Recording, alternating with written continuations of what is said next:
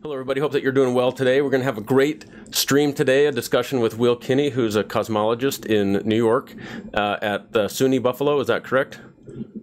That's correct. That's the right place? All right, very good. Will, why don't you go ahead and introduce yourself? Tell us who you are and how you got there and what you work on. I'm a cosmologist. I specialize, I'm a theorist. I specialize mostly in early universe physics, physics of inflation. I've also dabbled in dark matter and dark energy from time to time, but sort of the main line of my work is inflationary cosmology.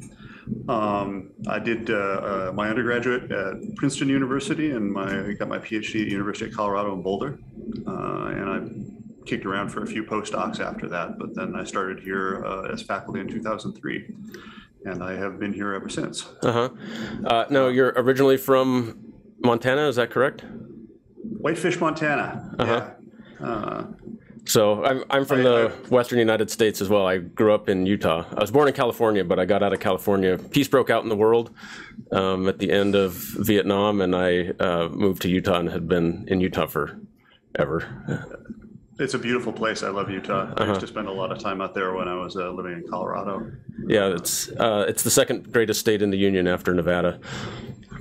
So, are you contractually obligated to say that? Yes, that was part of the thing that I signed when I Nevada. They do some loyalty oath stuff when you join the faculty in the state here. Now you were at Fermilab for a while. Is this correct? That was my first postdoc, right? So from 96 to 98, I worked in the theoretical astrophysics group, and that was back when, say, Josh Freeman, Rocky Kolb, Scott Dodelson, Albert Stebbins, all those guys were there at the time. Yeah, so they were all still there. I was at Fermilab from 2006 to 2000. It was 9 years total, but 6 of it was at Fermilab and 3 was at Northwestern. Okay, so I was wondering whether we overlapped at all or not, but I guess not. No, we were, I guess, 1 degree of separation away. I was there. Yeah. They just made the Center for Particle Astrophysics. So at Fermilab, they, for the audience, they had a bunch of different cosmology-related things that were going on, but they were spread out all throughout the laboratory. The computing division was in Sloan, and then the I can't remember what the name of it was, but there was another group that was involved in Pierre Auger, and then there was a whole group that was doing the dark matter searches, and they were all under different directorates, and so they merged them all together in, I think, 2004 into the Center for Particle Astrophysics, kind of a dotted line part of the org chart. And I came in the second or third year after that endeavor started. So I was there. Rocky was still there. He was still the director for a year after I arrived. And then I missed all the Turner portion of Life, Liberty, and the Pursuit of Happiness in Chicagoland. He had already gone to the NSF at that point. But Rocky was there. Scott took over from him. And then one of the guys on my committee replaced Scott as the director for the Center for Particle Astrophysics, Craig Hogan. So, but yeah, I was there through the late 2000s. When I was there, it was still down on the 3rd floor in Wilson Hall, because they moved it upstairs a few years after I left, I think. That group at Fermilab was really one of the original particle astrophysics groups in the country, right? I mean, back when that was founded, it was something that was considered a little bit fringe, and it was a lot of vision between Mike and Rocky, especially, to found that group and to really take particle astrophysics and turn it into particle astrophysics, early universe cosmology, all of that stuff, and turn it into a real field. And I think that at the time that they did that originally, there was a lot of skepticism about it. No more. It's funny to think how far things have come, because I remember when I was giving the topic defense for my PhD thesis, when I was suggesting, working on things like early universe cosmology, inflation, some of these topics, that I actually received some pushback from my committee about whether or not cosmology was a mature enough field to even do a PhD in.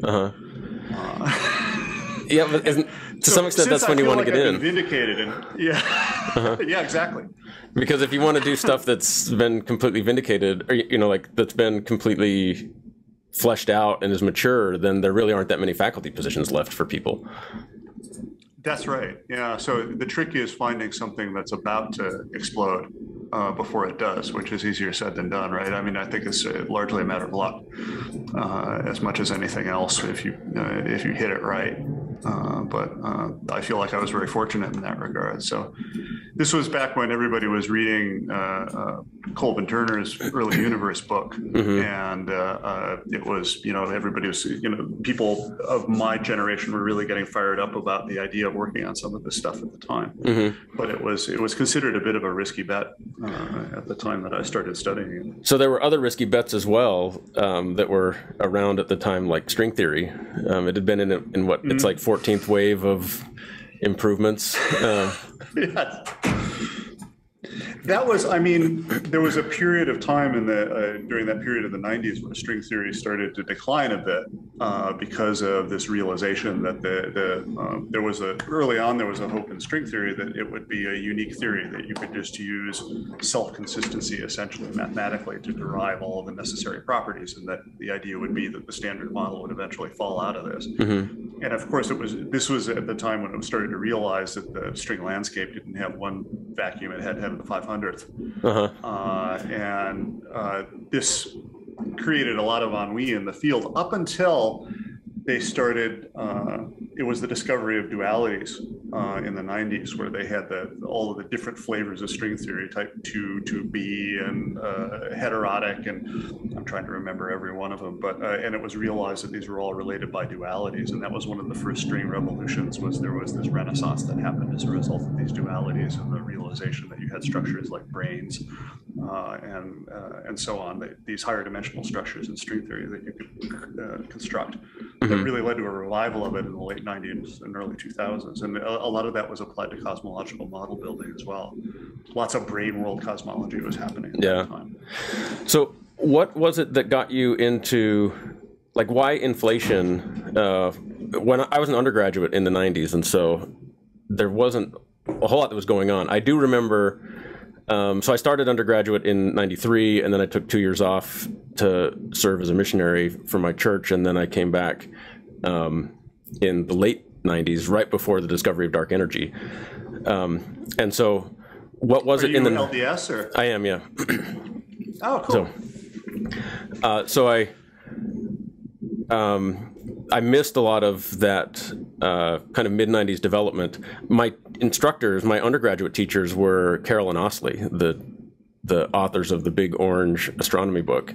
So it was really a great place to be. I just went to Podunk State University, north of where I grew up at Weber, where they have Carroll and Osley, who I think I've heard of it.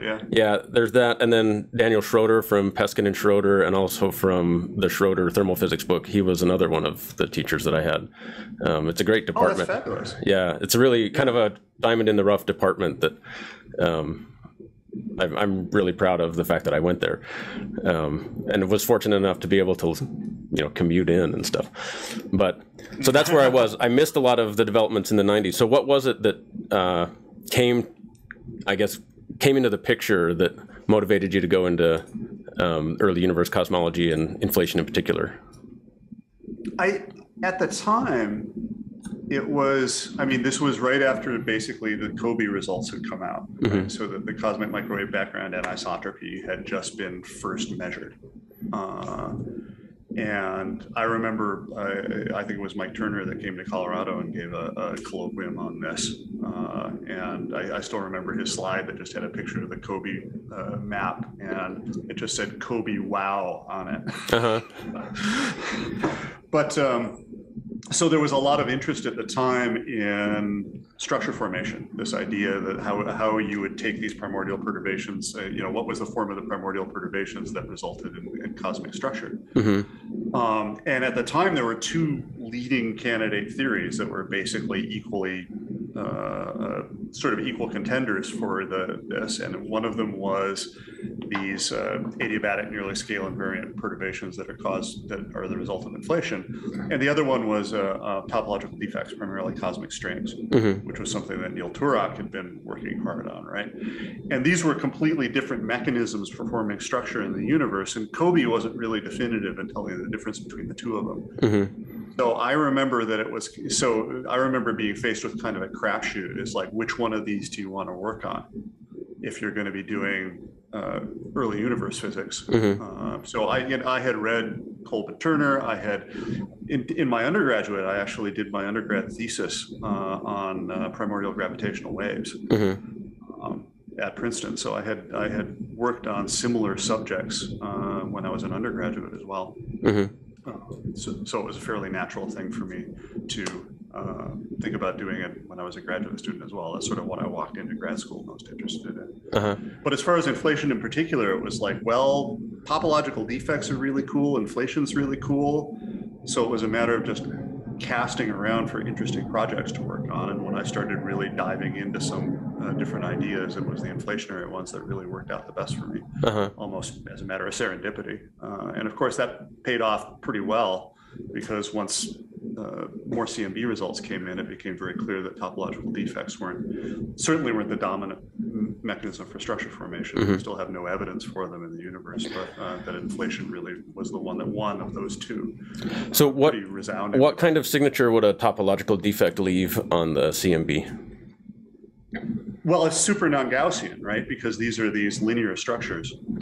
So in particular, that you wouldn't see those acoustic peaks that you get from adiabatic fluctuations. The generic prediction of string theories was that it would just be sort of one big undifferentiated bump in multipole space, right? So instead of seeing all those nice bumps and wiggles that you see in the CMB, topological defects would have produced a smoother spectrum and one that was highly non-Gaussian. So completely different predictions, right? And of course, we now know that the adiabatic perturbations and the acoustic oscillations that we see in the CMB those are the ones that inflation predicted from the beginning. Now, one of the things when I was at Fermilab that was, because Albert Stebbins was there and he had done some early work on what are signatures that you would get in the CMB from primordial gravitational wave or gravitational radiation. With how has inflation as a discipline developed over the last, say, 20 years? What's new in the field? What's the same? It's changed a lot, right? I mean, I think the data has really shifted it, because in particular that the space of models available to inflation has gotten shrunk down tremendously from where it was 20 years ago or 25 years ago. So with just the COBE data, you couldn't really even tell the difference between inflation and cosmic strings. And it wasn't until probably about 98 that the first acoustic peak was first resolved. Got it? Yeah. All right, so this was sort of the state of the art in the late 90s. This is, I mean, two important things happened in 1998. I mean, the very famous one that won the Nobel Prize is the discovery of dark energy accelerating expansion of the universe. Less so was, this is a figure that Max Tegmark produced. He had been in the business of just basically, there were all of these cosmic microwave background measurements at the time that were gradually refining the multipole spectrum. And he kept an up-to-date tally of these things. And let me actually bring up some annotation here. Good. And what you see here is that the sort of the whole picture of acoustic oscillations and dark matter halos and adiabatic perturbations predicted that you should see a big peak in the microwave power spectrum for a flat universe around a multipole of about 200. And so this is multipole on the horizontal axis down here. This is the CMB autocorrelation power spectrum on the vertical.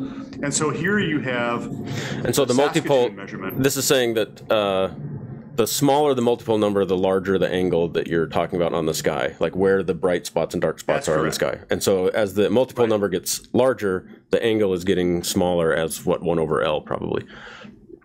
So you're averaging over patches on the sky, averaging over big patches is here on the left. For example, Kobe had very low resolution, so it was only seeing large blobs on the sky. And then higher and higher resolution, smaller and smaller patches on the sky, you go to the right here, so the higher multipole moments are smaller angular scales. And a multipole of around 200 is an angle of about patches about the size of a degree on the sky or so. And, whoops, I think I lost my screen share here. What went wrong? Now, there we go. Am I still sharing that, or do I need to do it? Go ahead and do it again. I think you need to do it again. Okay.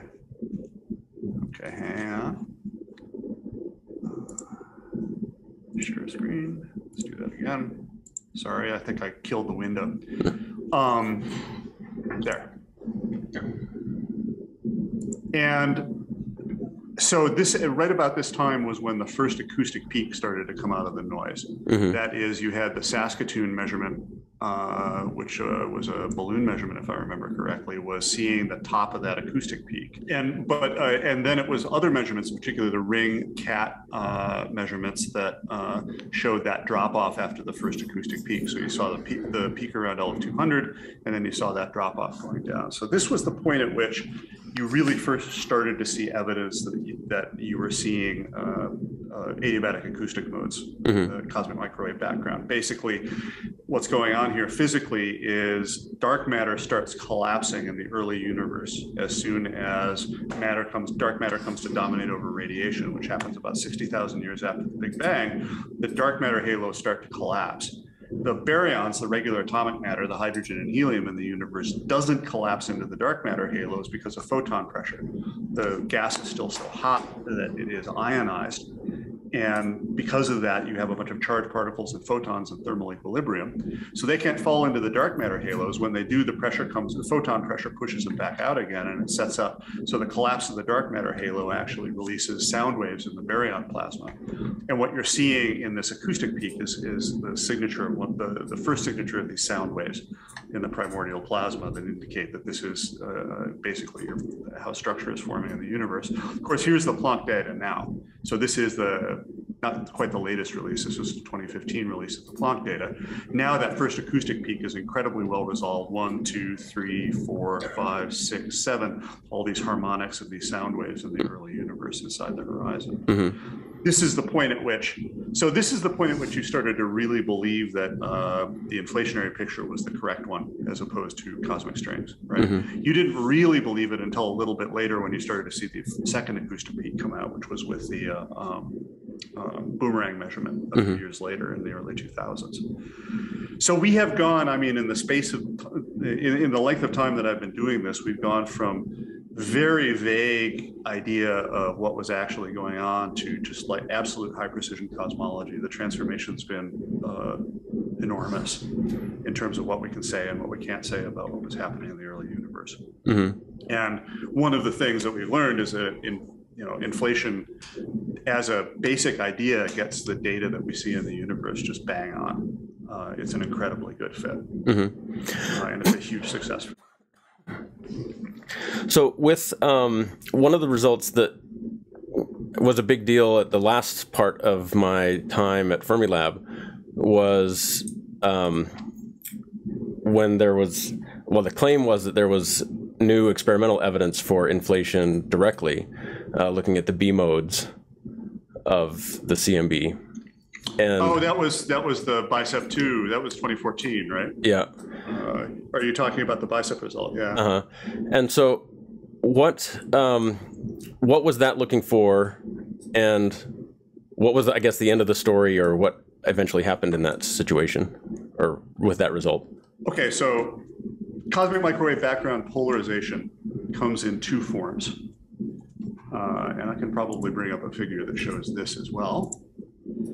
So polarization is, so you're looking at the polarization of light coming to you from the cosmic microwave background on the sky, right? So you see the sky as basically a big sphere of glowing microwaves, and we're sitting in the middle of that sphere and looking at the light coming to us. And the polarization of that light can take two forms. The first one is called an E mode, which is basically an even parity mode. It's symmetric under mirror images.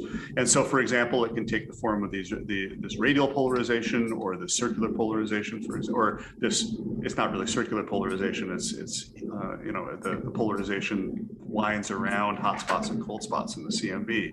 These E modes are produced by hot and cold spots in the cosmic microwave background.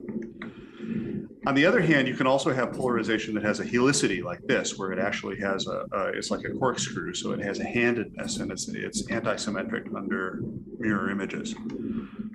Density perturbations, hot and cold spots in the cosmic microwave background, do not themselves produce B modes.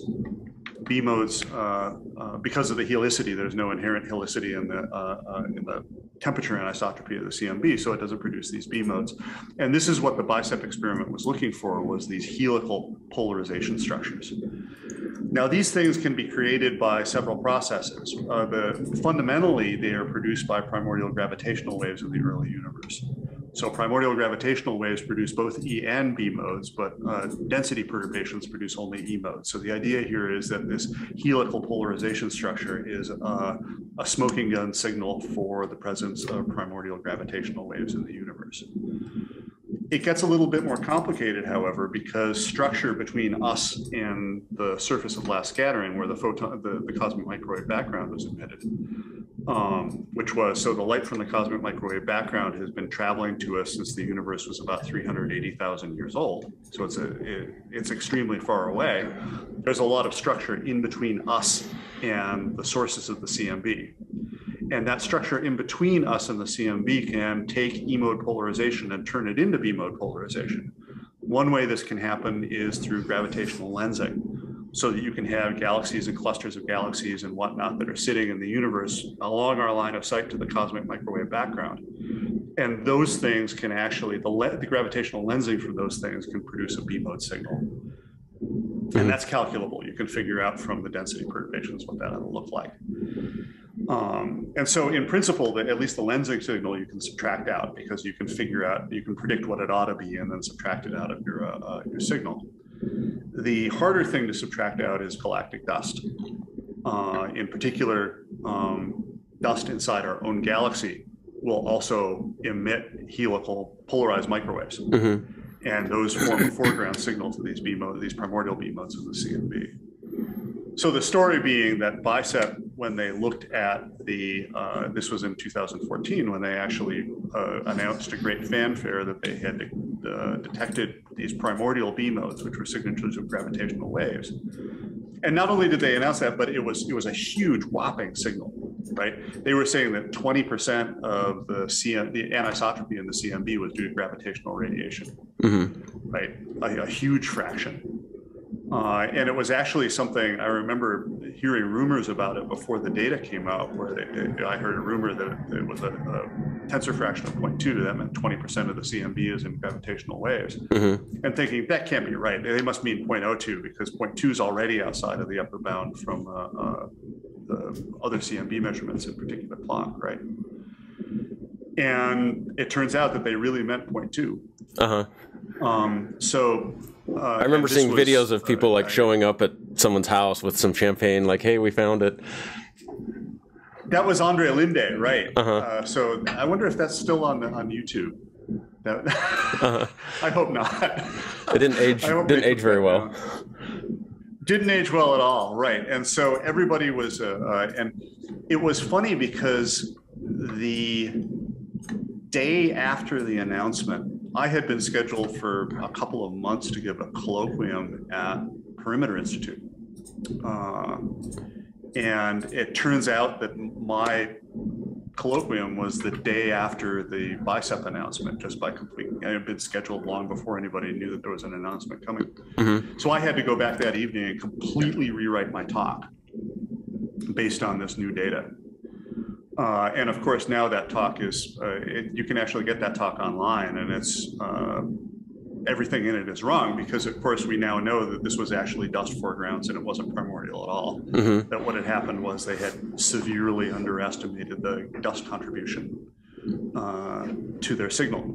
And as a result, what it was that they were just detecting galactic dust and misinterpreting it. Mm-hmm. A similar thing had happened. Primordial signal. So most of my research is in exoplanets, and a similar thing had happened in exoplanets with some of the first detection of water on an exoplanet, and there was a reanalysis that was done, and it turned out to be water from our atmosphere that hadn't been correctly dealt with in the in removing that systematic effect from what was observed. So foregrounds are a killer, right? Yeah. Well, so one of the things, I was involved in a set of experiments at Fermilab at the time that the BICEP result came out, showing these B modes, and it was the thinking person's dark matter. And there you go.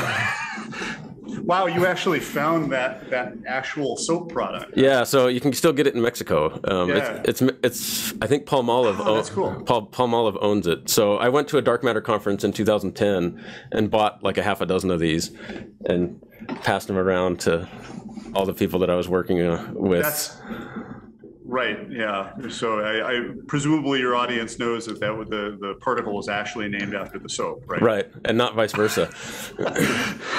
And so the axion, of course, is I can't remember who it was that said it. I'll blame it on Rocky. That Rocky said is the thinking person's dark matter.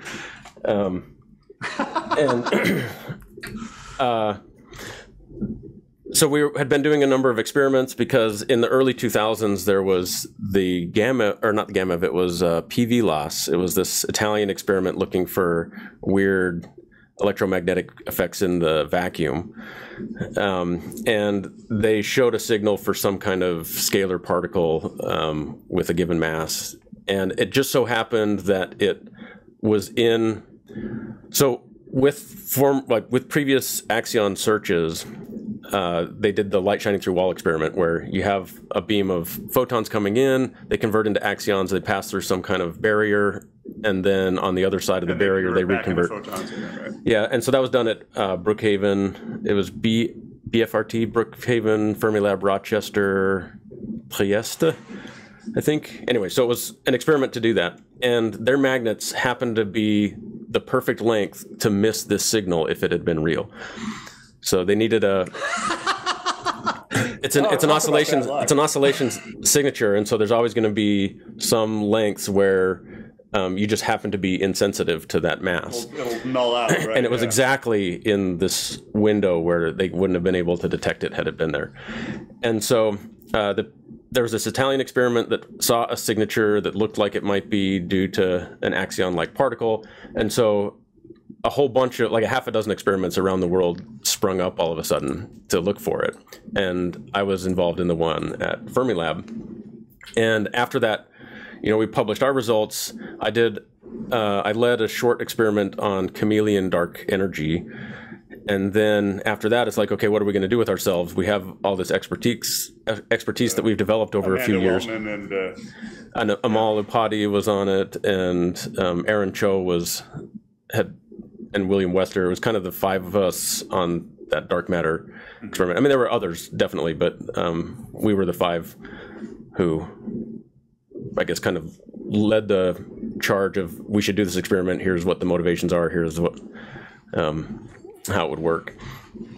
Anyway, so did that experiment, and then we were like, what are we going to do with ourselves now that that one's done? And so we started designing other axion searches, and one of the ones that I was looking at is looking for really low mass axions. So axions are low mass, really, really low mass by the standards of particle physics, and the typical searches for dark matter axions were in the micro EV mass range. That's where you get the right primordial abundances from early cosmology.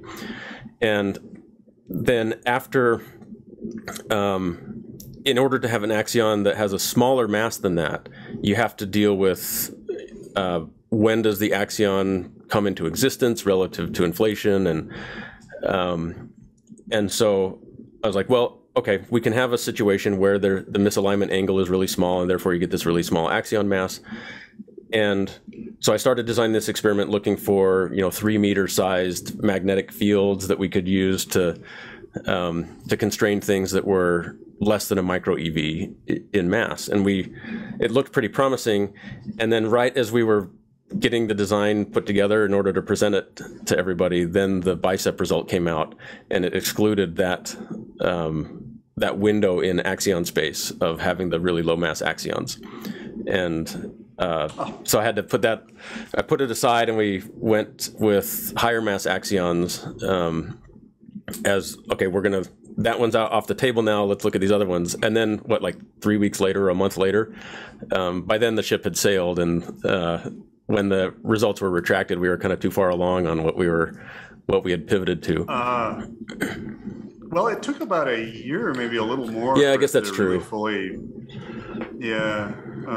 because they really needed the updated. Because what had happened there was that Planck had not actually released their dust maps publicly, right? So they had just sort of made a good guess at that. And when Planck finally released its dust maps, then they went back and worked with the BICEP team and came up with those combined dust map results that were really the ones that killed it.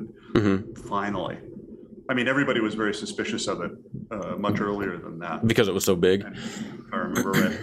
Yeah, and Dave Spergel and a couple other people were talking about foregrounds fairly quickly after that. They were, as I remember rightly, especially some of the Princeton guys were quite skeptical of the result pretty early on, correctly so, as it turned out. That was, I admit, that was one ambulance I chased so hard I ended up with ended up chipping a couple teeth on the bumper. Right, I bought into that one.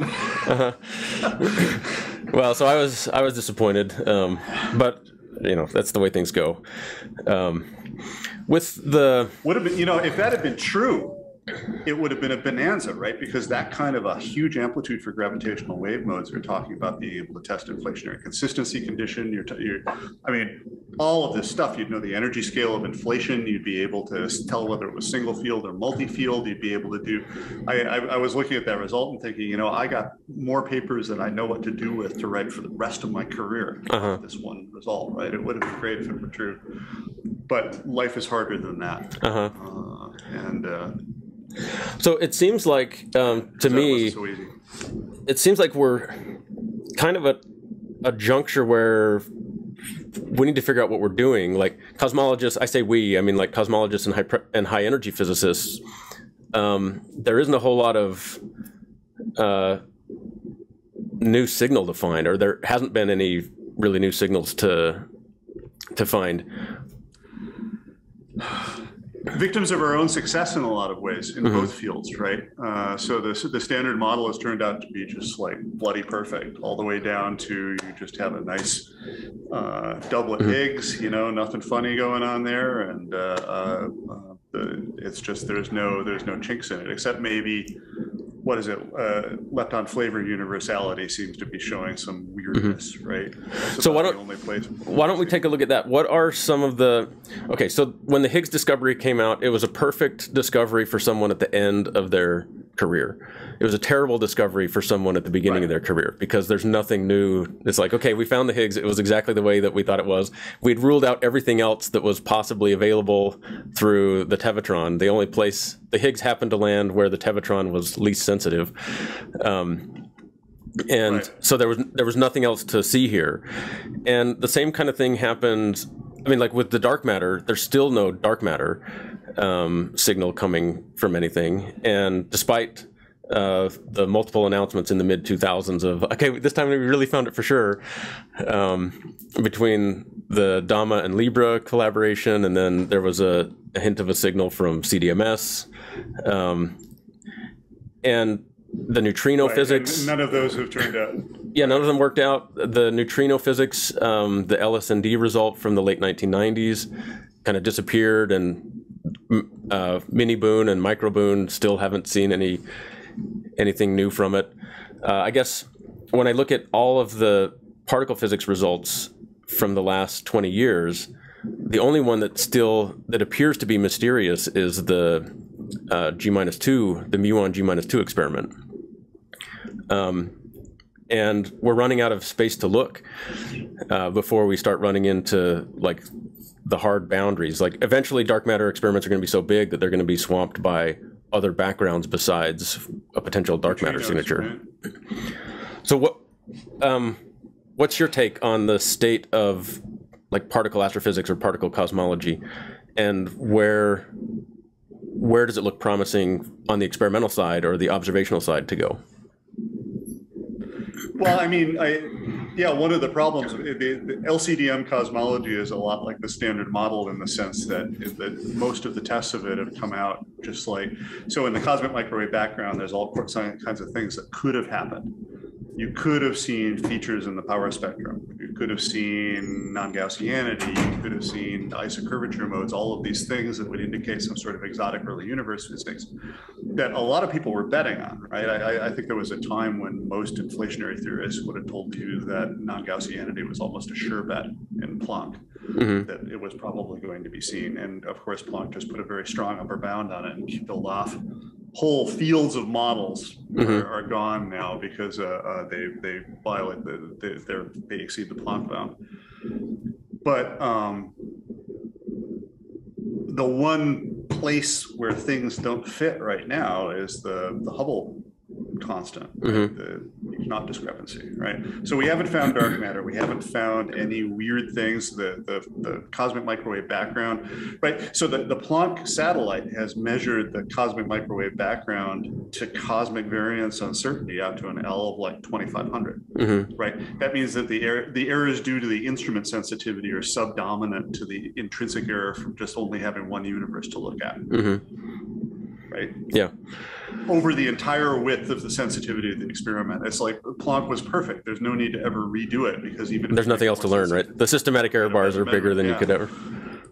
Yeah, and the only way to kill the systematics is to go to a different horizon volume and look over there, and we can't do that, so we're just screwed, right? We're limited by the fact that we can only look at one universe. So that's not true of the polarization. There's still work to be done there, right? But the temperature anisotropy is basically done, at least in a primordial sense, by Planck. And that didn't show anything new or unusual. It was a lot like the Higgs. It was just the blankest, the simplest possible model worked for everything. You can fit the Planck data with a 6-parameter model very nicely, right? And we haven't seen dark matter. And certainly, I think the case for WIMP dark matter has been eroded significantly. Right? Most of its discovery space. WIMPs was, most of its discovery space was the stuff that was, kind of in the designs over the last probably 10 years. And then they build these big detectors. Go ahead. I was at Columbia when Elena April and some of these scientists that were first putting together the xenon experiment were doing their first proposals. And I went to a bunch of the talks on this. And they were looking at like the xenon 1-ton thing is they were designing it for precision measurements, just sort of like almost under the assumption that they would have seen dark matter by then. They would have had I think there was a lot of confidence that there was going to be a detection, and they were already thinking about things like directionality and high precision ways that you could learn more about the properties of this particle once you had detected it. And of course, they're still just making bigger and bigger vats of xenon just for the signal itself, and it hasn't showed up. Yeah, well, I remember at the same time, because you mentioned that people thought that they were going to find it. I was at a conference at Fermilab in 2008, maybe, where people were wagering, are we going to detect dark matter in 5 years or 10 years? Was kind of the question at hand. Right. And so. Oh, the confidence, yes. So it was an interesting, it was certainly an exciting time to be alive because, CDMS had basically, I guess, gotten the funding to ramp themselves up. And then the liquid argon detectors were, there were still people that were turning, a shoebox in a microwave oven into a dark matter detector. And then it was slowly going into the process of whittling it down to what are the detectors that can scale up to the 1-ton, but that was still half a decade off before you got there. So you were still able to do your this was when the CCD. They took the Sloan CCDs.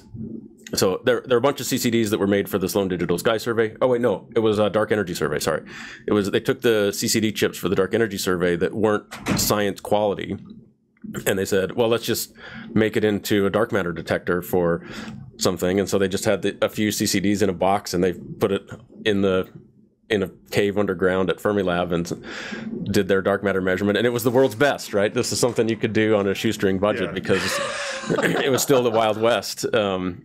And so it was a really exciting time to be alive, but it hasn't panned out in any of these things. Other than, it's always great when you achieve your design sensitivity, but it certainly helps if you see something.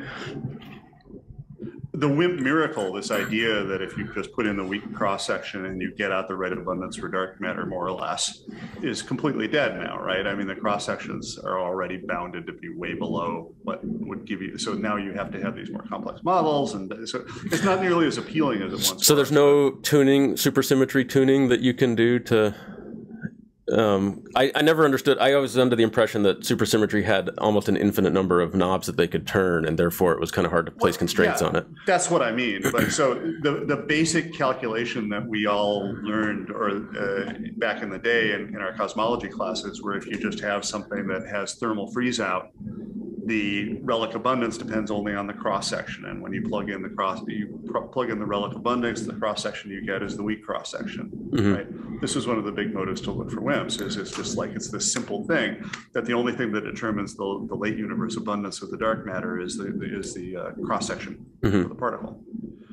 And the weak cross section gives you a omega cold dark matter of order unity, and so everybody's like, well, then that's too big a coincidence to be, accidental. Right.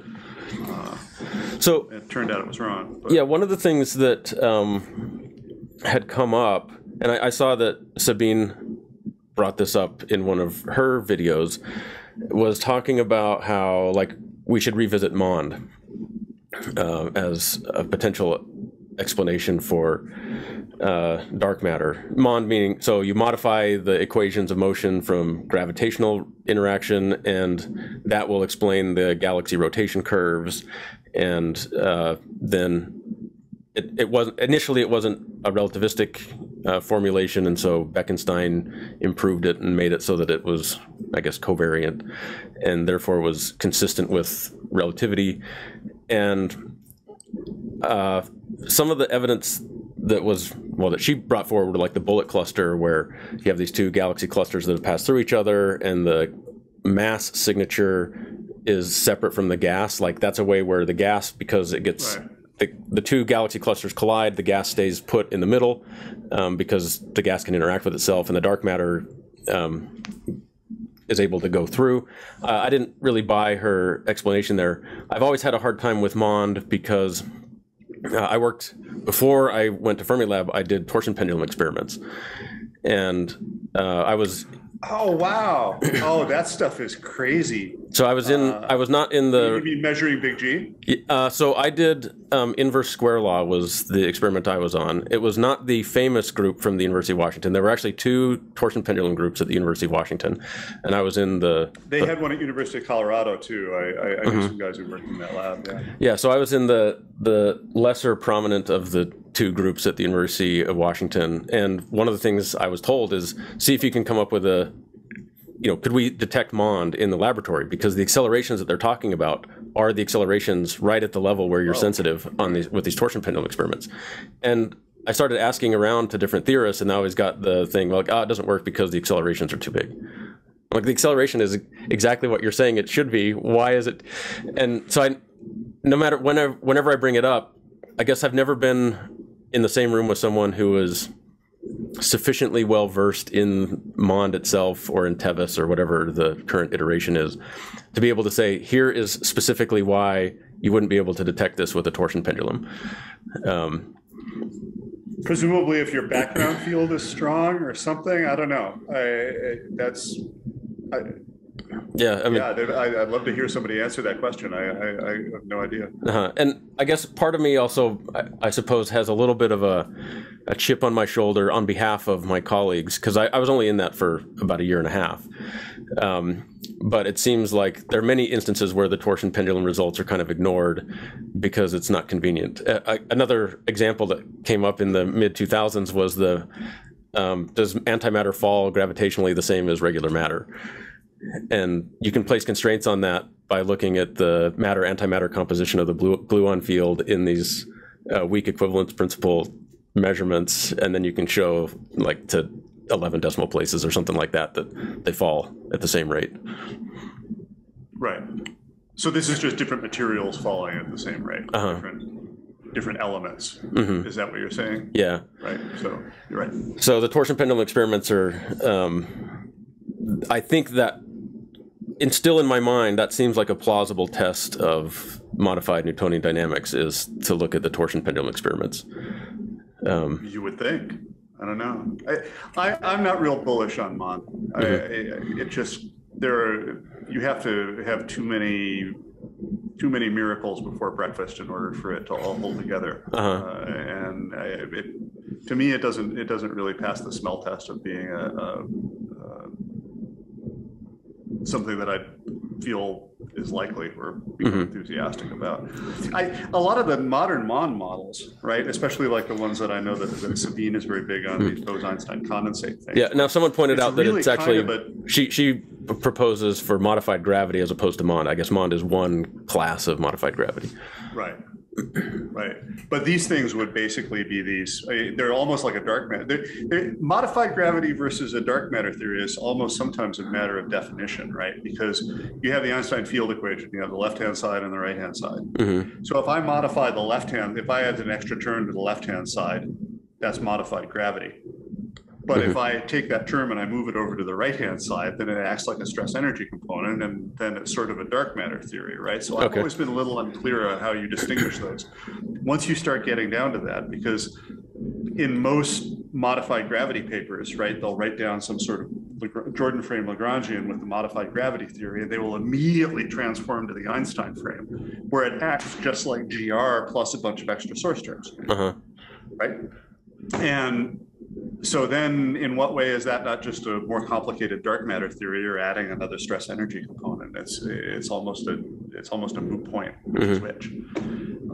And I think some of these modified gravity theories that then end up looking in the Einstein frame like a Bose-Einstein condensate, where you have this big long wavelength thing that envelops the size of a galaxy. Right, so structure formation still takes place in the usual way, right?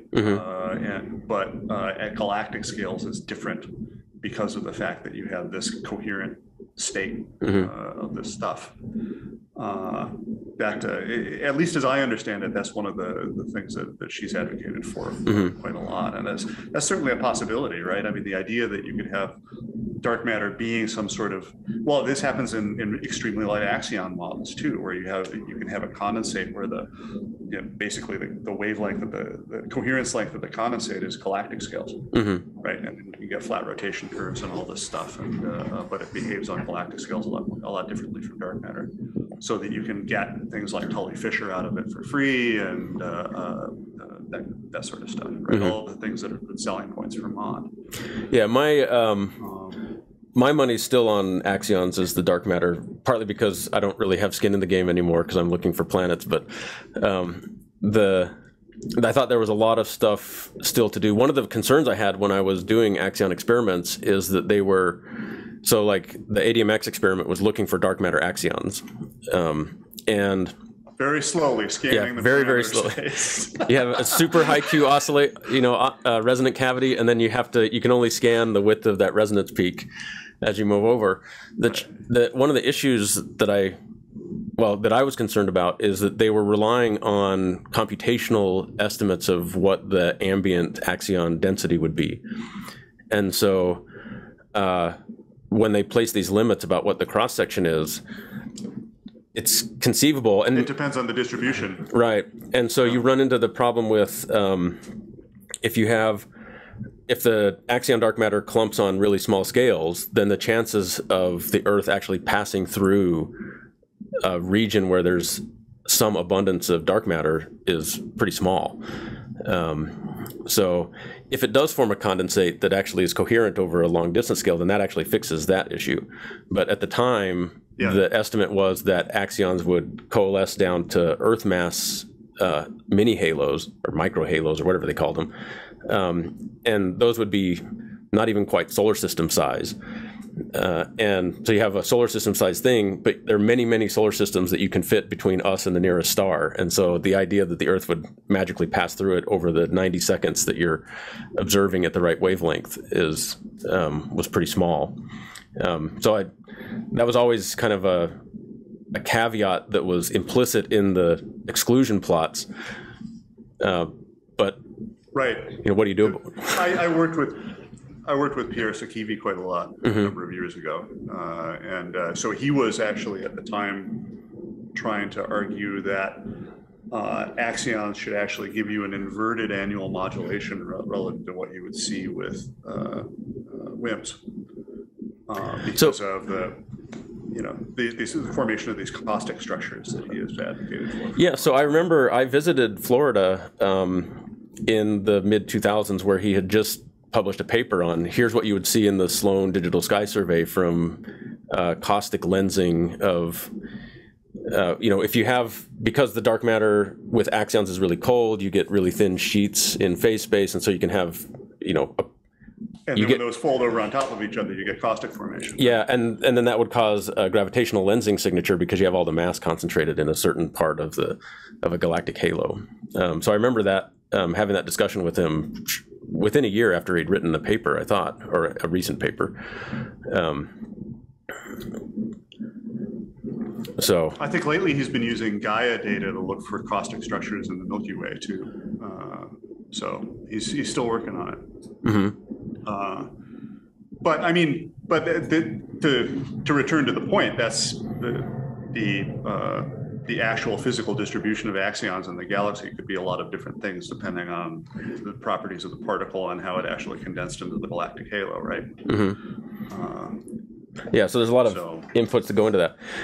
With so one of the things that you mentioned was the leptogenesis, or like the lepton, lepton flavor?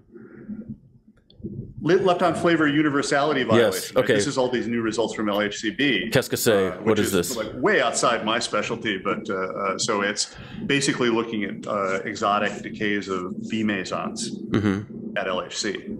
Right, so you have the two big experiments. You have ATLAS and CDMS that are the big general purpose detectors. And then you have their sort of more obscure sibling, which is LHCb, which is where all the exciting physics is actually happening. And those guys, they just came out with a new result this week showing another anomaly in B decays. Right, so there are a bunch of them now where B mesons don't decay quite the way you expect them to. And I think the strongest signal they've got was a few months ago. They released some results on B goes to mu plus mu minus, if I remember rightly. That was like way off what you would expect from the standard model. Something like 3.5 or 4 sigma, right? Wow. So I'll have to get what Sam a weird Gregson place to find a signal, though. I mean, yeah. Well, so basically, the idea would be in the standard model. Go ahead. Sorry. Okay. So there's a bit of a lag between our hearing and speaking. This was one of the things that was when the Tevatron shut down in 2010. Fermilab pivoted almost completely towards what they call the intensity frontier, which is we're going to make particle beams with lots of particles in them so that we can look for really rare events. And that's also what these LHCb, I think, is about, is instead of going for super high energy with just a few particles, we're just going to have a massive beam with lots of particles at lower energy that we can look for things that happen rarely that don't necessarily need the high energy to take place. Right. And so the standard model predicts that all 3 generations of leptons should be coupled identically, right, to, I think, to the weak force, right? Okay. I'm trying to remember how this works. And that so lepton flavor universality violation means that muons and electrons and tauons have different couplings in a sector where the standard model predicts that they should all be identical. So like they all couple to the Z at different levels? Is that basically what that would say? I don't remember exactly which coupling it is. Like I said, I'm not a B physicist, but I think it's to the weak vector, the weak particles, right? The W and Z bosons. I think in the standard model, their coupling should be identical, and they're finding evidence that they're not, that the couplings differ. I wonder if that would show up in the. I guess it's kind of hard for that to show up in, say, the solar neutrino data, because that we're using the neutrino results to constrain what's going on in the core and not vice versa.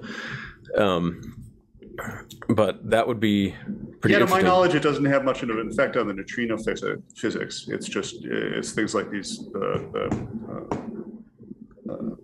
quark decays into leptons that this pops up. But that would affect the early universe when. Yeah, presumably.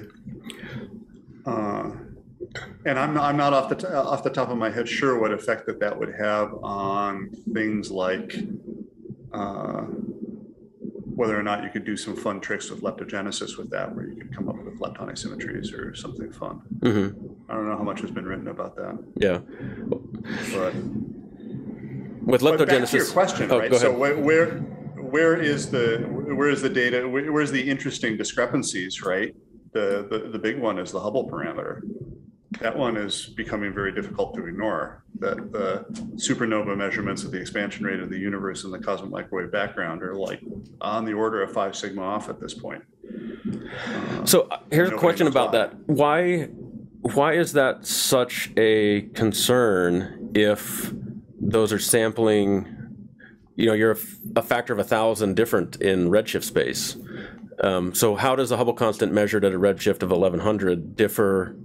Why does that necessarily have to correlate with the Hubble constant that you measured a redshift of 2 or 1? Well, the CMB, you're really measuring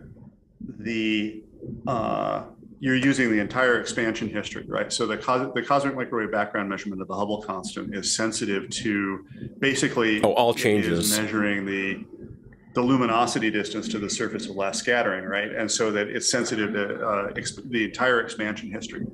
Whereas the supernovae are only sensitive to the expansion history after a redshift of, around 1, right?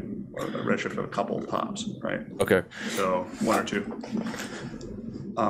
So that there's that, and it's not just a high redshift, low redshift distinction, right? So that if it was just that, you would hope that, for example, you could have some sort of evolving dark energy or some sort of late time effect that would cover it. And it's now pretty well established that you can't really resolve the discrepancy very well by late time expansion effects. That it just doesn't work. You can reduce the tension, but you can't eliminate it. Well, so this makes me think that another project that I got involved in briefly at Fermilab was 21 centimeter cosmology, right, where they're looking at intensity mapping, so looking at neutral hydrogen as a function of redshift, where the idea is that you might be able to get the entire history, like you get the effective CMB at every redshift between us and whenever neutral hydrogen first comes into existence, I guess after reionization. And things cool down and galaxies form, and then you get neutral hydrogen, so you can go back to redshift 6 or 7. And so that's still most of the history of the universe, so that might be a way of having at least another handle on what might be going on. What are some thoughts that people have about how to resolve, or what could be causing this discrepancy between cosmic microwave background measurements of the expansion of the universe and the supernova? That's what's really interesting about it to me, is that there aren't any really compellingly good answers. Right. There are some things where if there was an anomaly, and I'm trying to think of a case, but things where you just go, oh, there's an obvious explanation for this. There's new physics. Maybe you have an extra species of neutrino, or you can have all the usual suspects. So you could have time evolution and dark energy, extra neutrinos, all of these, add another particle to things or change things in these predictable ways. None of those things work for explaining this discrepancy. All the obvious things you would try fail. And so that's what makes it so frustrating and so interesting to me, is that whatever it is something really freaking weird. Mm-hmm. So the best candidate that we have is early dark energy. So you just like sort of drop in a period of dark energy domination before the CMB is emitted, mm-hmm. right? So the CMB measurement of the Hubble constant gets down to basically just measuring a triangle, right? Mm-hmm. So you have on the CMB, you have the acoustic horizon size, which you can measure. That's just the characteristic size of the hot and cold spots on the CMB. That's how big the observable universe was at the time the CMB was emitted. That's about a degree. Mm-hmm. And you can calculate this. If you know the contents of the universe, if you know the dark matter density and the baryon density and this kind of stuff, you can figure out how big the acoustic horizon is, right? And then the other leg of the triangle is the luminosity distance or the angular diameter distance to the surface of last scattering, mm-hmm. right? And from that triangle, you can infer the Hubble constant. So the idea being that one of those legs of the triangle has to be wrong.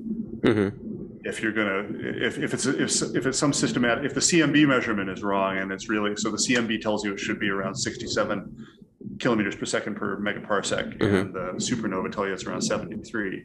So if you want to bring the CMB up, you got to alter one of those two legs of the triangle. And the early dark energy, what it does is it changes the size of the acoustic horizon at last scattering. Mm-hmm. So it's saying that the reason you're getting it wrong is you're misestimating how big the observable universe is at the time the CMB was formed. Okay, so and this constraint, so an early dark energy is, what is the relative timescale between inflation and this, if we added this early dark energy? And what constraints are there? The only other constraint that I can think of that would exist in that window would be Big Bang nucleosynthesis. That's right. So inflation presumably happened a long time before that. Mm-hmm. Let's take a standard, a generic inflation model. You're talking energies at 10 to the 15 GeV or so. I mean, just ridiculously high energies. 100 billion times the energy of the LHC, right? Mm-hmm. And so what time does that correspond to relative 10 to the minus 40th seconds? Okay, so it's a factor of 1,000, or like 4 orders of magnitude after the Planck scale. Yeah, roughly about 4 orders of magnitude after the Planck scale, that's right. So extraordinarily high energies. Whereas this late dark energy would happen, or what's called early dark energy. So there's the dark energy in the universe today. Early dark energy would happen sometime after nucleosynthesis, mm-hmm. right? Because if you know that the nucleosynthesis tells you that the universe was radiation dominated at the time that the primordial abundance of the elements was set. Mm-hmm. That's an incredibly strict constraint. If you change that even a little bit, you get the wrong abundance, primordial abundances for elements. It's an extremely sensitive measurement. So you have to be radiation dominated at nucleosynthesis. Sometime after nucleosynthesis, you have to enter a period of dark energy domination that then turns itself off again before the CMB forms, just so that it alters the acoustic horizon on the CMB just the right amount that you misestimate the Hubble constant by 5 kilometers per second per megaparsec. Uh-huh. That's a lot of steps. Not a compelling picture, and this is the best one, right? Uh-huh. So is it really a whole lot different than, okay, so it's just another scalar field that you add to the long list of scalar fields that we need to explain everything else that we see in the universe. Welcome to the party, pal. Uh-huh. Yeah, I mean, it's just like another one of these things. Okay, I mean, it's a logical possibility, and it's probably something that you might be able to test. Mm-hmm.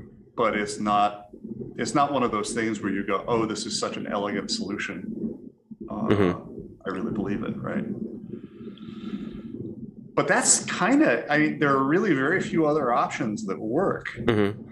There are lots of papers on it, but if you read the papers, mostly all they do is they sort of soften the tension. They don't really get rid of it in any way that is, and some of them are written by me, right? So we tried, for example, to look at phantom dark energy, where if you have a universe that's actually super accelerating with an equation of state that's less than -1, so you're violating the null energy condition and all of this terrible stuff. Would that give you a handle on it? But not. If you could do a measurement of the equation state parameter that was, if you increase the precision with which you could measure it, would that be a way of getting a handle on it? Because this reminds me a bit of the same kind of issue that happened in like the early 90s about the stellar ages in globular clusters, the tension between the ages in globular clusters and the age of the universe, that dark energy resolved. Well, that was solved by dark energy, of course. Right. But which apparently now, 40 years later, has brought forth its own, or 30 years later, has brought forth its own conundrum that we're getting two different results. Right.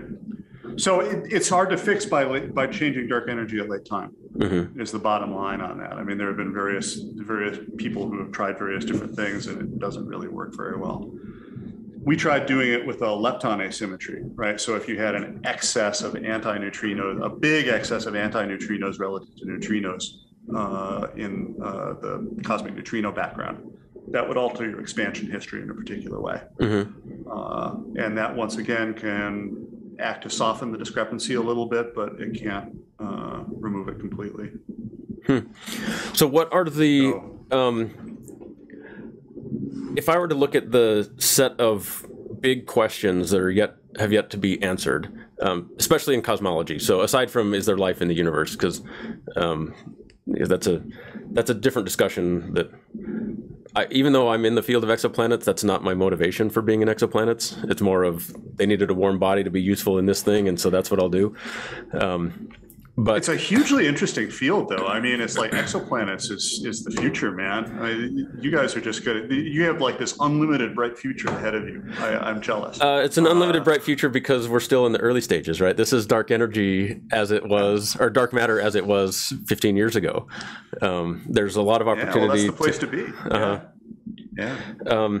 But in like the questions in physics that are still out there, what would you put at the top of your list, the things that might help resolve some of these cosmological questions, or that otherwise are still compelling questions that need to be addressed for us to have a real grasp of how the universe is put together? Well, I mean, there's identifying the dark matter to start with. That would be kind of nice. You'd really like to know what it is. And I wonder what's going to happen if 10 years or 15 years or 20 years from now, there's still no successful direct detection. I mean, what the sort of the theoretical landscape will be then if we're still in this doldrums where we can't find it. I mean, will everybody just start working on MOND at that point? I don't know. But for me, I mean, as somebody who works on very early universe physics and on inflation in particular, what I'm most interested in is primordial gravitational waves. Right? That's the signal that will allow you to determine all kinds of these parameters for inflation in the early universe in particular. Namely, the number one thing is that if you can detect primordial gravity waves, that tells you the energy scale of inflation.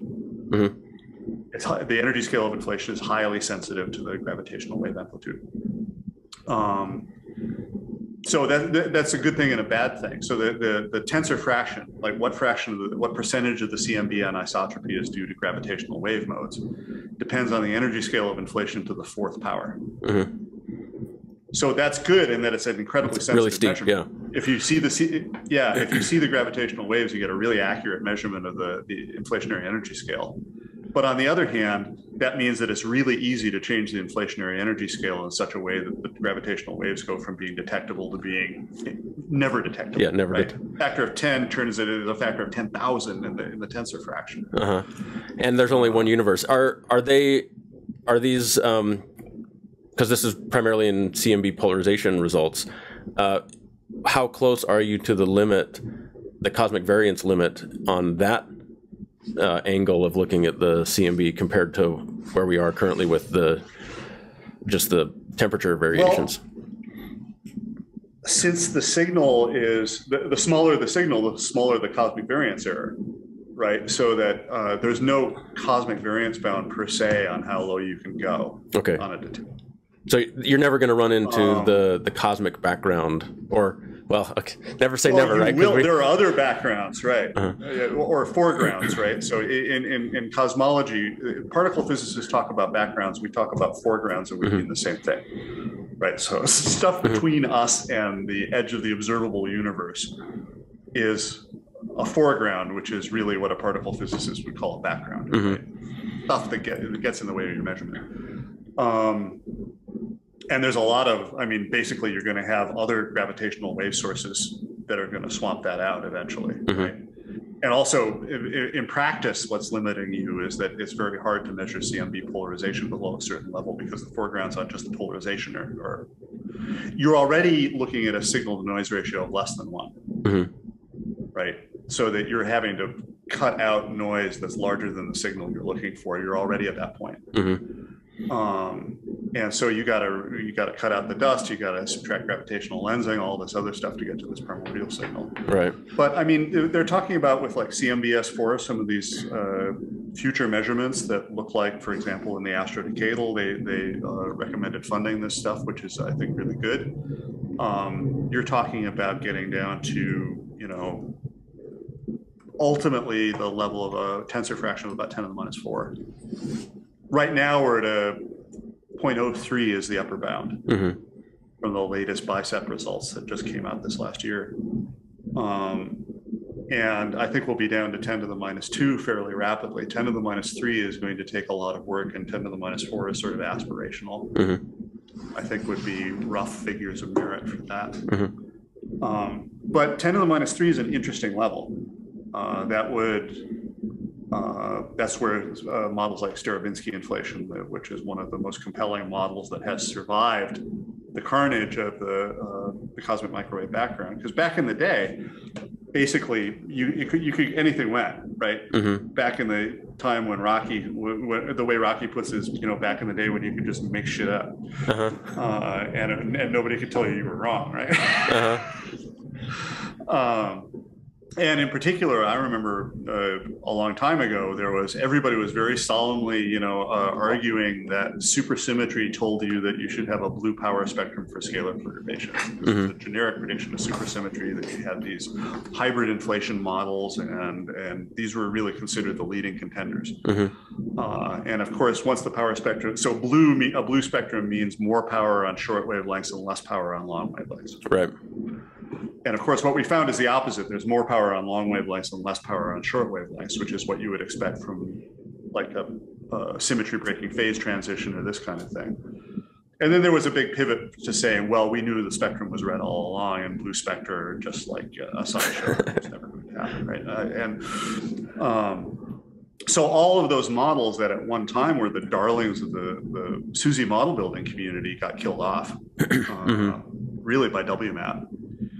And but so the remaining models, the sort of the leading contender among the remaining models, I think, is probably Starobinsky inflation, which is ironically one of the Starobinsky proposed it not long after Guth came out with his original paper in the 80s. It was one of the oldest inflation models, and it's still around, ever written down.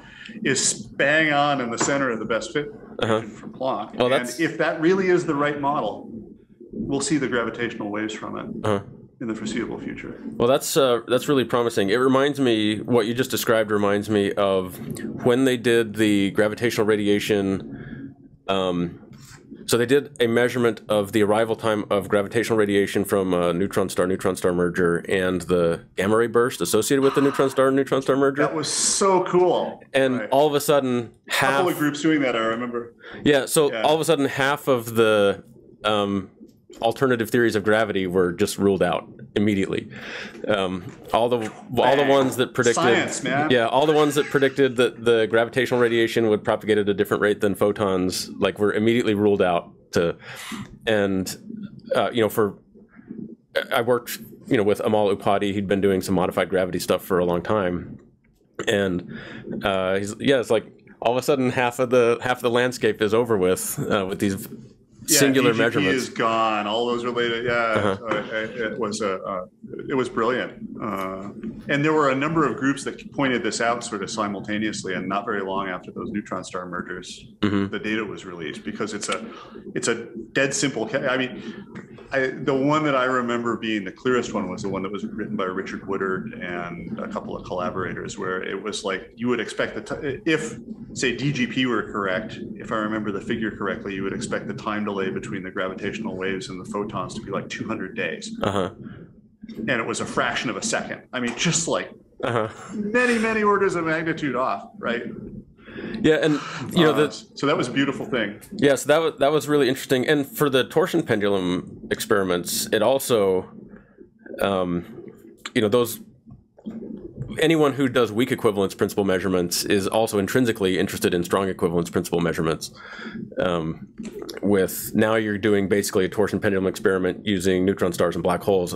That does bode well, I think. So maybe gravitational radiation astronomy might be a way to get another handle, because this will also, if not with the ground-based observatories, maybe LISA will be able to do standard siren measurements and get another measurement of the Hubble constant that's independent of the others. So maybe that's something to look forward to. They're already doing that with LIGO Virgo. Okay. I mean, the errors are big still, right? So that basically LIGO Virgo gives you you're both right. a number that's in between the two, but with a big error bar, and you really can't distinguish yet. But I think that they're thinking that if they have enough statistics, it will actually be a reasonable check and balance on that, right?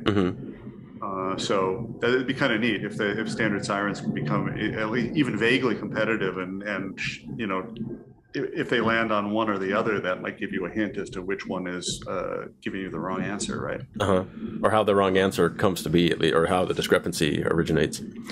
So I guess it's hard to imagine it's a systematic in Planck, and it's hard to imagine it's a systematic in the supernovae. I mean, you look at how careful they've been with, and every time they come out with a new analysis of the supernova data where they understand their systematics better, their error bar gets smaller, and the point in the middle doesn't change. Right?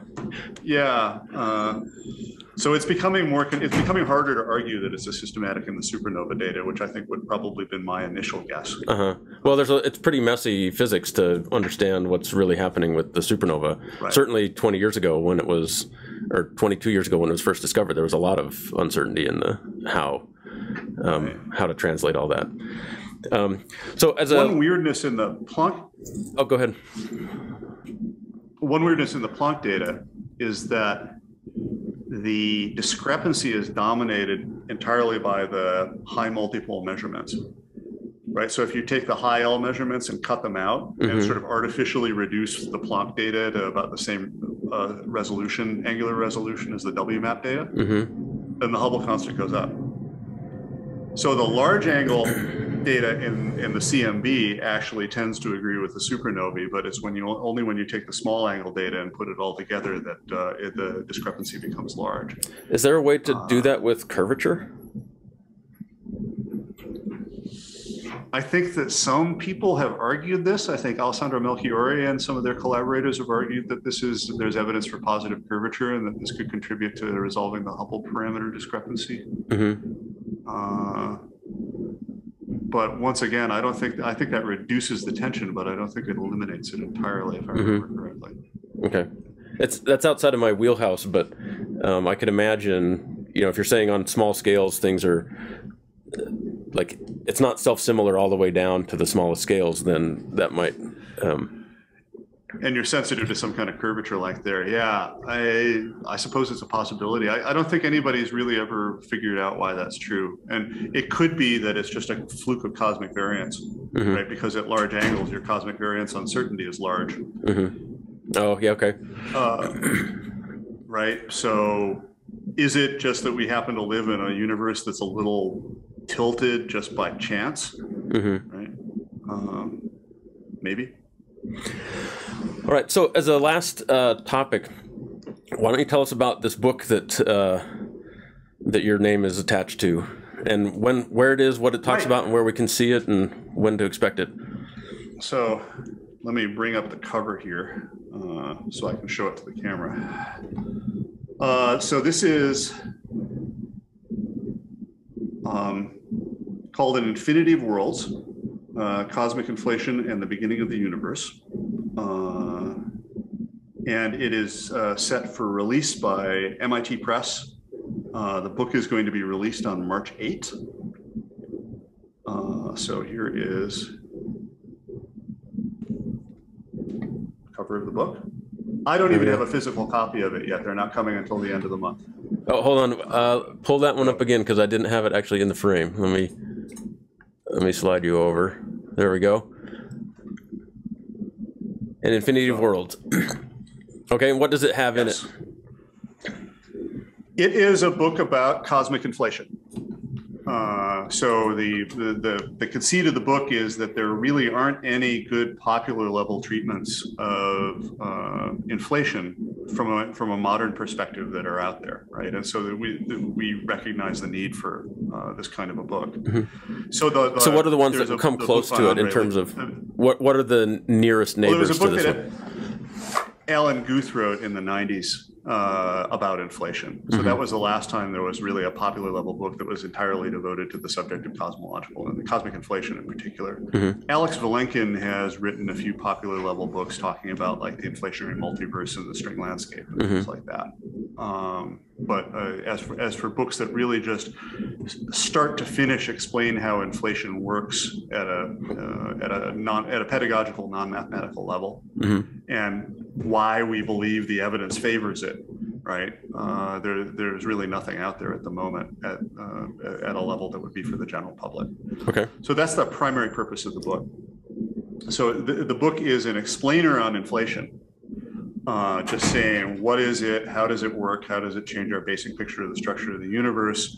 What's the evidence in favor of it? I mean, because one of the big things with inflation is that there's a lot of reason from the data to believe that it's the correct theory of the early universe. Right? There's a lot of tests that you can do with specific predictions, in particular that the single field inflation models make, that have been extensively tested, and inflation has really passed those tests with flying colors. So there is now, some reason to believe that we're getting something correct about the physics of the extremely early universe. And then the book talks about, so if we take inflation to be the right theory, right, and say, what does this tell us about how the universe ought to work? You end up in this picture of eternal self-reproduction, the idea that inflation keeps going forever, and it only ends in localized pockets of the universe. This is the idea of eternal inflation. So you end up pretty much automatically generating this gigantic multiverse. As soon as you write down a typical inflation model, the multiverses come out of it for free, and they're very difficult. So that sounds kind of like the way Max Tegmark described it in his mathematical universe. That you have this big thing, and then little pockets of universes appear with different properties. Right, and I think in Tegmark's classification, that's like a type 2 multiverse or something like that. Because he goes, the type 1 is just like in any sort of standard flat cosmology, you have regions outside your horizon, and that in a sense are other universes. Right. And I think that's what he calls a type 1. And then the inflationary multiverse is a type 2, where you actually have little bubbles, and each bubble itself contains an infinite universe, and they're separated by regions of accelerating expansion, so they can, in principle, they never run into each other. Right?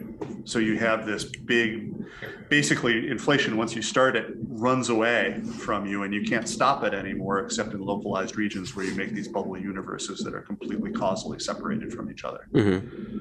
So in this sense, it's not even really science, right? You can't ever test this because you're causally disconnected from these other separate universes. From the comparison group. You can only study the control group. So this brings up this problem of how do you cope, sort of in a philosophy of science sense, with this theory that you can test within your own bubble universe, and seems to match the data pretty well, but makes this prediction that is inherently untestable, right? So that you have something that lies right on the boundary of what you would actually call a scientific theory at all. And so how do you make sense of this, and do you believe it, and don't you believe it? And so I spend a lot of time in the book talking about that problem, and how and sort of what it means for a cosmologist, and how I try to get my own head around it, and how I come to accept it. For a long time, I was very dubious about the whole multiverse idea, and I spent a lot of time trying to kill it. And in the process of trying to kill it, I realized how robust it really is. So this is one of the things that over the course of many years I've definitely changed my mind about. Is that as you try to come up with ways to avoid this, what appears to be a ridiculous consequence, you find that there are very few ways to weasel out of it that make a whole lot of sense. Why were we motivated to devise inflation to begin with? What was it that motivated Guth and the early practitioners to even come up with this idea? Well, Guth was motivated by a problem in grand unified theories. So at the time he was working, people were talking about these theories of unification, right? Where the strong and the electroweak forces would be unified at somewhere around 10 to 14, 10 to 15 GeV or so. And one of the predictions of these theories was that they would produce this enormous abundance of magnetic monopoles, right? One-dimensional topological defects that come about from the breaking of this grand unified symmetry in these very simple gut models like SU5s and whatnot, right? That also predicted proton decay that turned out not to be there. So these models got ruled out ultimately by proton decay experiments.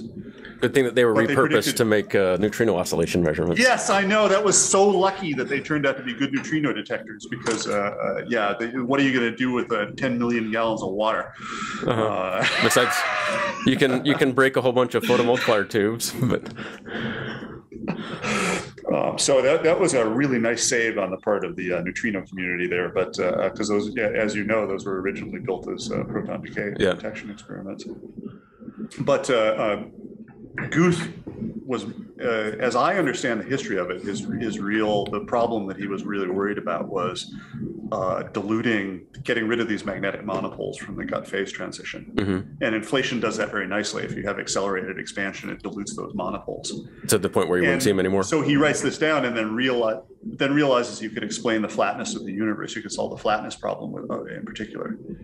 And that was, there's a very famous page from his notes that is on display at the Adler Planetarium, where it's a spectacular realization. This could solve the flatness problem that Dickey pointed out in a certain set of lectures, right? So his motivation was actually, he backed into the observational side of what inflation would do for cosmology, and was approaching it purely from or primarily at least from the particle physics side.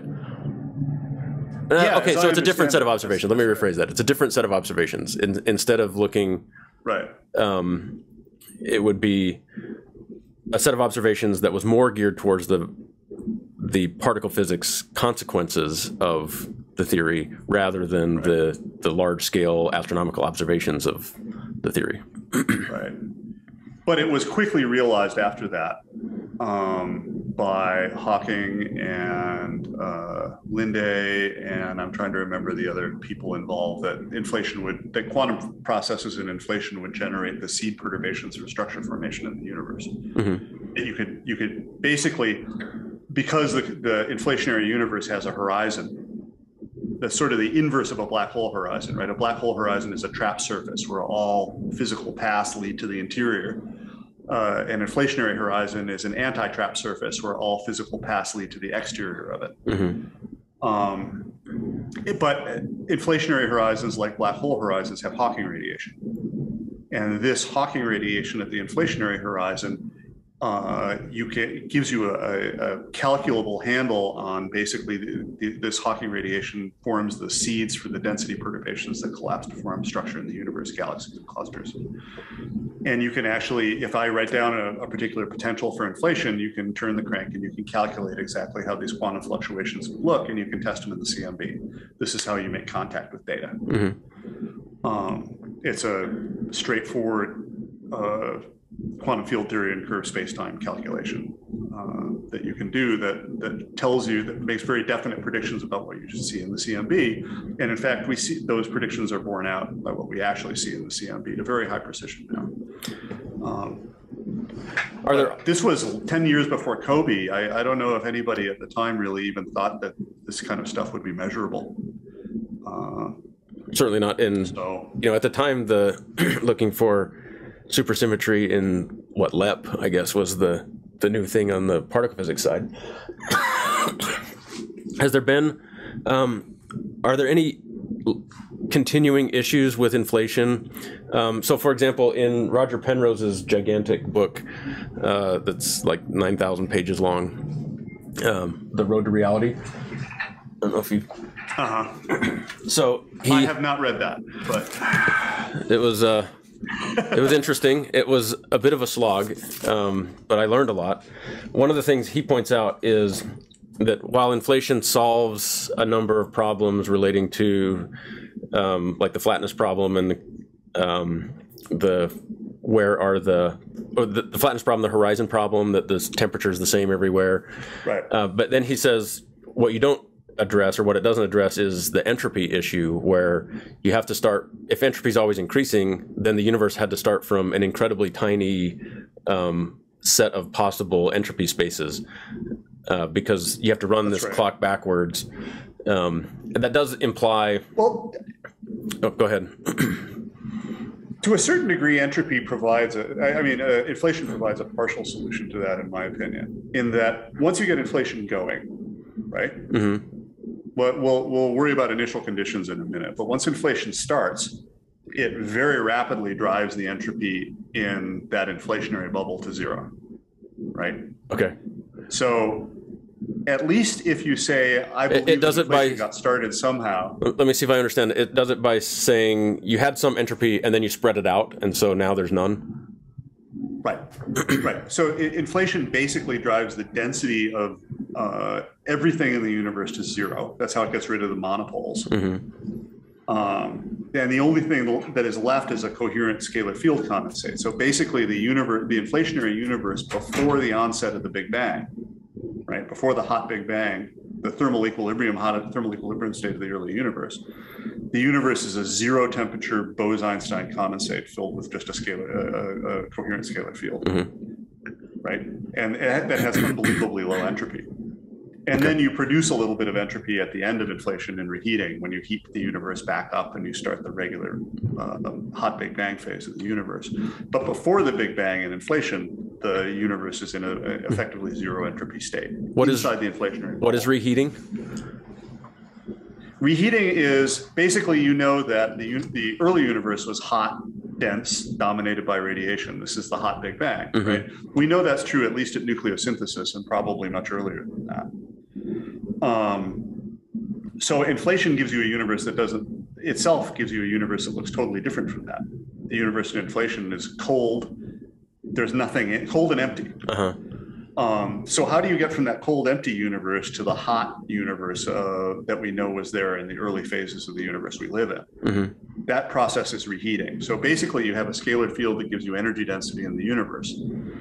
And that energy density in the scalar field, inflation ends at a certain time. That energy density that's stored in the vacuum then gets converted into particles by coupling between the inflaton field and the standard model.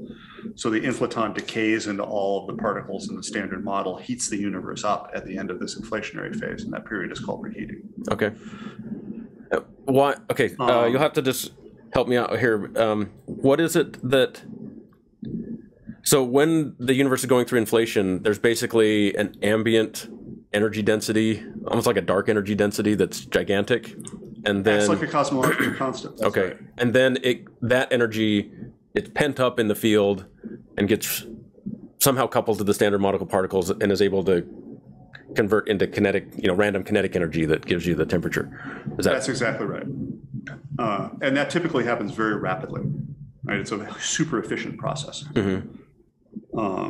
Because there's parametric resonances and stuff, this phenomenon called preheating, where you actually have nonlinear effects that can make this happen extremely quickly at the end of inflation. You just go boom and you produce all this explosive particle production. Thermal equilibrium happens very rapidly, and then from then on, it's a standard hot Big Bang cosmology. Okay. So in inflation, you're really replacing the Big Bang with the initial singularity in a standard Big Bang cosmology. You're replacing that with the end of inflation, mm-hmm. and inflation happens before that. Okay. The problem is that, and I think this speaks a little bit more toward the point that Penrose was making, which was a deeper one, which is that inflation doesn't really get rid of that initial singularity. It just pushes it arbitrarily far back in time, and you still have the problem. Mm-hmm. It's just displaced. It could be by immense amounts of time, because inflation can go on. There's no upper bound on how much inflation you can have, especially mm-hmm. in an eternally inflating universe. The universe could have been inflating for a quintillion years before our bubble condensed out of it. Uh-huh. We have no way of knowing. But still somewhere back there in that murky past, you can show, this is the theorem called Borda-Guth and Vilenkin. So in 2003, Bordet, Guth, and Vilenkin showed that inflation is what's called geodesically incomplete. That in fact, there are observers that see essentially still the singularity is still back there at finite time in the past, inevitably in inflation models. So you don't actually explain, inflation doesn't explain its own initial conditions. It just pushes them so far back that there's no way to actually get any observational handle on them, which is sort of the second problem, right? So eternal inflation creates two problems. One is this multiverse, which is distasteful, I think, to most physicists. And the second one is that it doesn't actually get rid of the need to understand the initial conditions for the universe. Well, it removes it from the realm of science. That's right. And one of the things that I talk about in the book is that this is very similar to the sort of the philosophical conundrums that were written about by Giordano Bruno in the late 1500s that ultimately got him burned at the stake by the Roman Catholic Inquisition in 1600. So I read a lot of Bruno while I was writing the book. And Bruno was really grappling with exactly the same problems in the late 1500s. And in particular, in the language of the Renaissance astronomers, there were the two problems. One was that if you accepted Copernicanism, right, Copernicus's idea, Bruno was even more Copernican than Copernicus in the sense that he realized that not only is the Earth not in a special place, but the only possible conclusion you could draw is that there's an infinity of worlds. And the title of the book comes from a quote from one of Bruno's books. So Bruno said, thus is the glory of God made manifest, not in 1,000 suns, not in a million, but I say in an infinity of worlds. Is the quote from Bruno. So I believe that I have that same quote in the first chapter of the book that I'm working on. So excellent. Well, I beat you to it, man. Might have to change that. So you're a Bruno fan. This is good. And so the second problem was he was grappling with the idea of Aristotle's concept of a prime mover.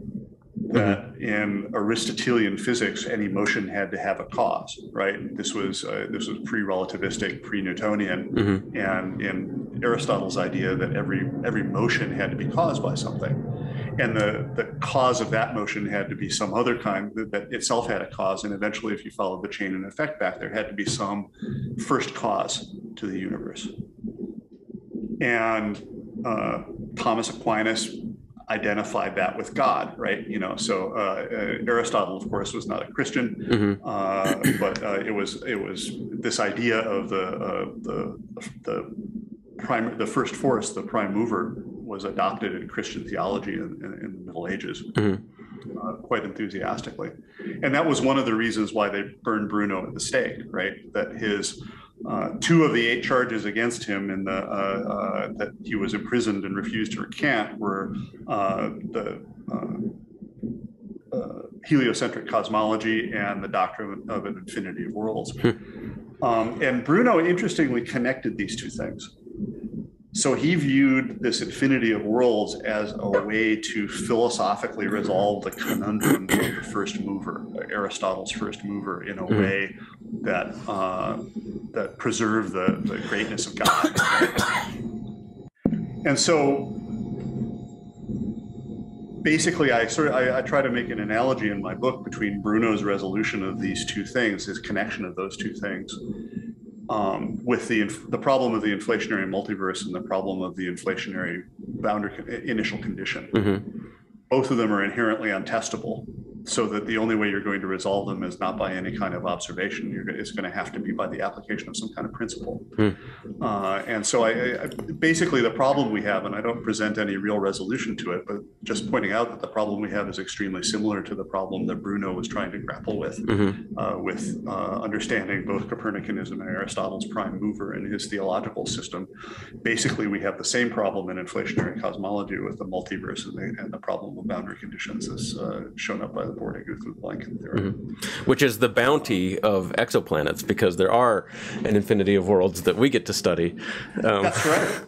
Well, Bruno was hundreds of years ahead of his time, right? And now not only are we, we are one planet of many planets, but we are in one galaxy of many galaxies and one universe that may be well be one of many universes. And there's a big tension in the field right now between devotees of the anthropic principle, which say that our universe is in some way special, or a Copernican viewpoint, which is that our universe must not be special, that we must be in some way ordinary. And these two things are at odds with each other. And there's still people, this is a subject of actual debate in the cosmological community as to whether or not anthropic reasoning makes any sense, whether you can make predictions about our universe strictly by anthropic means alone, which, for example, was advocated by Steven Weinberg.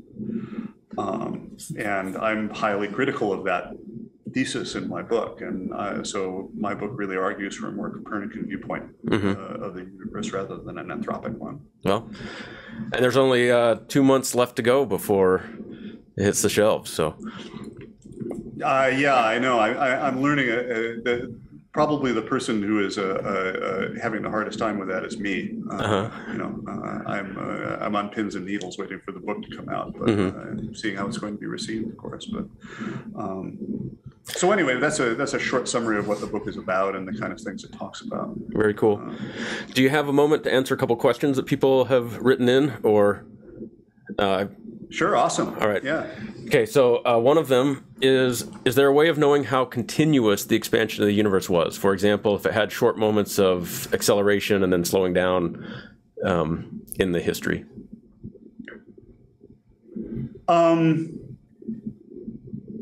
No, that's hard to measure, right? Because typically most measurements of the expansion rate, you just measure the amount of expansion up to a certain redshift and then make sort of assumptions about its time evolution. So that measuring the expansion rate as a function of time, even certainly on astrophysical scales, people are getting to a point where we're starting to be able to do that, measuring the expansion rate as a function of redshift, for example. That's hard to do astrophysically, but then once you get earlier than the cosmic microwave background, it's very difficult. There's certainly earlier than nucleosynthesis. There's a lot of freedom to have different periods of different kinds of expansion after the end of inflation, but before primordial nucleosynthesis, when you know that the universe was radiation dominated and was expanding. You have like 20 orders of magnitude in time to. That's right. It would basically. There's a lot of uncertainty there. You would need some kind of phase transition that the universe goes through that it can leave a fingerprint on. Right. Would like and so there's a lot of freedom to play games. What kinds of is this where you would get like maybe a phase transition at where the strong force decouples from the weak force or something like that? Yeah, I know that. Like, it's an interesting fact that the mass inside the observable universe at the time of the quark hadron phase transition, if I remember rightly, is about something like an Earth mass, which is a weird coincidence. Wow. If I'm remembering this correctly. And so that you could, I think there are some places some windows where you could create primordial black holes in those kind of phase transitions in the very early universe if you had something funny happen. That you could see relic black holes from it, for example. Okay. The next question here is it possible to consider the expansion of the early universe as adiabatic? I think I can probably answer this to begin with, but I'll go ahead and finish the question. The expansion of the universe is adiabatic and figure out the parameters from that. I think that's the real premise of most cosmology, is the assumption of adiabatic expansion early, right? Your audio was breaking up again. Okay. Could you repeat the question a little more slowly? Okay, so this is it possible to consider the expansion of the early universe as adiabatic and figure out the parameters from that model? Now I can't hear you at all. Can you hear me? I can hear you. So I can't hear you. Okay. Oh, now I can. Okay. I'll try again. All right. Last time. If it doesn't work, then we'll declare victory. The question is it possible to consider the expansion of the early universe as adiabatic and then figure out some of the parameters, like cosmological parameters from that? The answer to that is yes, it almost certainly was very close to adiabatic, right? So conservation of entropy in adiabatic expansion is one of the basic conservation rules that you use to understand expansion in the early universe in the hot thermal equilibrium state. Unless there are particle decays or something like that, expansion, if you're in thermal equilibrium, the expansion is adiabatic and entropy is a conserved quantity for a lot of cosmological expansion. Okay. I think that wraps up the questions that we have from here. Okay. And I really appreciate your time. Thank you for tuning in. Hey, it was good to talk to you. Super fun. Yeah. Anyways, I really appreciate your time. I wish you the best, especially with the upcoming semester. Our classes start in less than a week, so it should be fun to have all the students back in the classroom. And I guess we'll be in touch. Thanks again.